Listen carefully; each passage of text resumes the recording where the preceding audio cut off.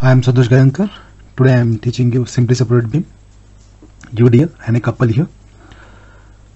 The bottom arrow is considered as a positive and upward arrow is considered as a negative. Sagging, positive, hogging, negative. This is hogging, negative. For clockwise movement, negative. Anti-clock movement, positive I will consider. This is the couple. There is a couple here. First I will convert into a point load. Here. The reactions are provided here. RA exactly at the center, 10 into 3, that is 30 kilonewton for UDL. 1.5 this side and 1.5 this side. 1.5 meter couple acting here at D. 120 kilonewton meter. 1.5 meter. The reaction will be RB. Now first, resolving the vertical forces is equal to 0. First we have to resolve minus RA plus 30. The couple doesn't comes in picture here in order to find out the reaction. One more force I am missing here, 45 kilonewton at C. A, C, D and B. 30 plus 45 minus RB is equal to 0. Couple doesn't comes in picture while resolving the vertical forces. This is completely for the vertical forces. Minus RA minus consider as a common plus RB is equal to minus this term.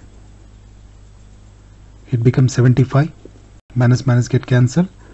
RA plus RB is equal to 75, equation 1. Now taking moment about A.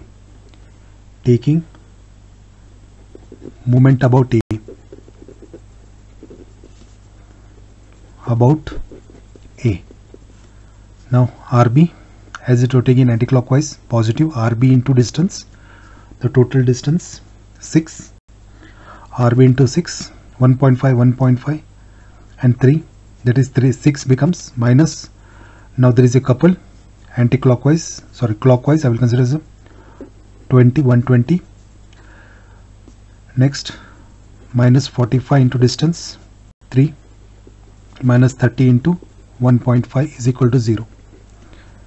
If you calculate RB into 6 and entire terms, if you go this side, it becomes 300.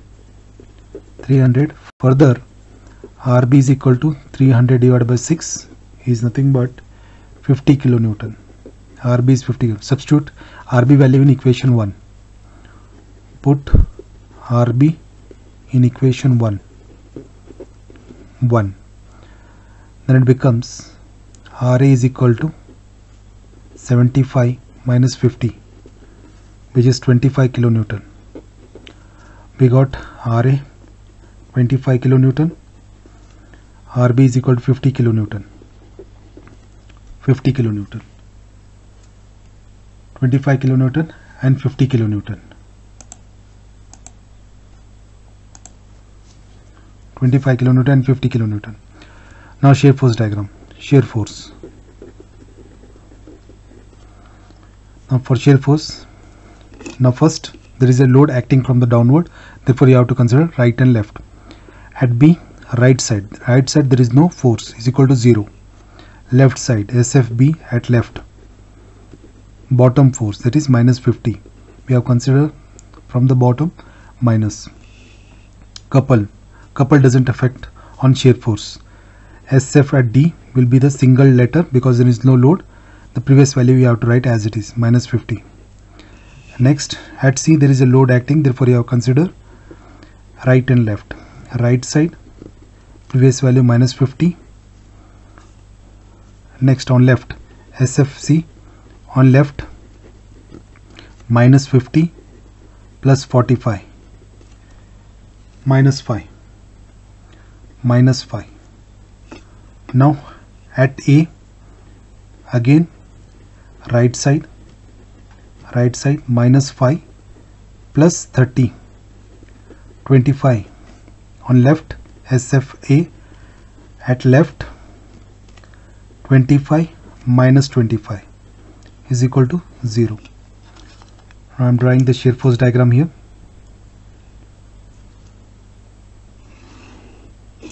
SFD diagram. First is 0, 25, C it is minus 5 at C minus 5, again at C minus 50, at D minus 50, at B minus 50 and 0. It is UDL, inclined line appears, straight line, there is no load, again straight line. This completes your shear force bending moment diagram. Negative, negative, negative, positive. Now bending moment.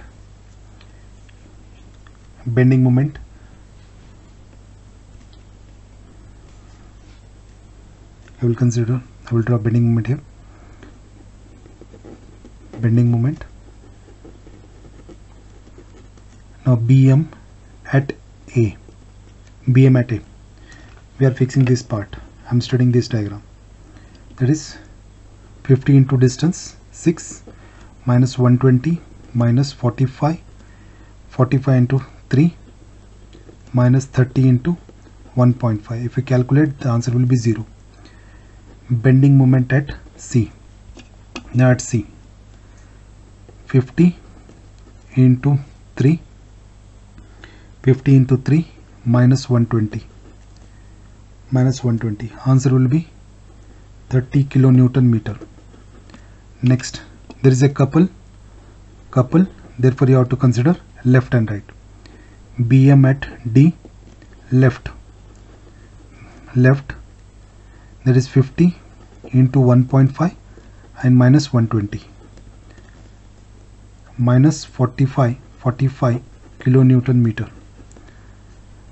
BM D, right side, this side, right means this side, there is 50 into 1.5, 75 kilonewton meter, and BM at B will be 0.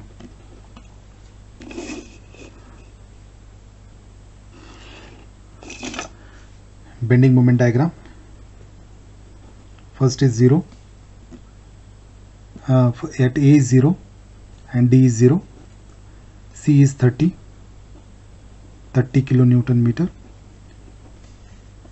At D there are two values, minus 45. First is minus 45, minus means this side, minus 45, and second is 75, plus 75 kilonewton meter. Next is 0. Now there is a UDL.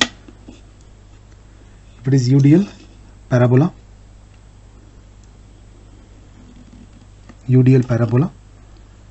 because there is a maximum bending moment we have to find out, because there is a positive negative shear force diagram is cutting here.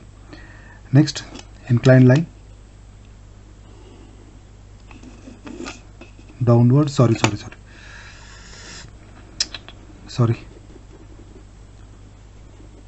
the next value will be here.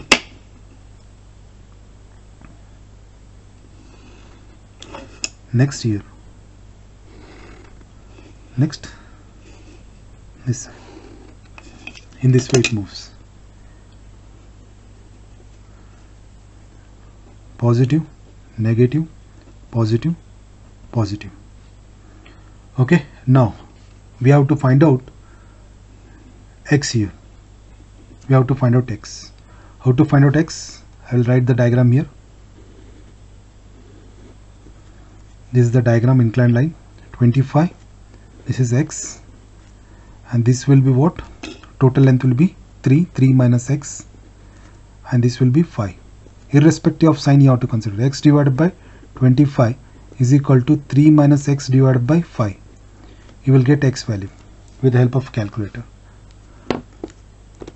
Alpha x divided by 5, 25 is equal to bracket 3 minus alpha x divided by 5. Shift solve is equal to x value is 2.5. X value is 2.5 meter. The x value is 2.5 meter. If this is 2.5, then this value will be what? This value will be 3 minus 2.5. 3 minus answer 0.5 meter. Now we have to find out the point of contraflexure. Point of contraflexure. Contraflexure.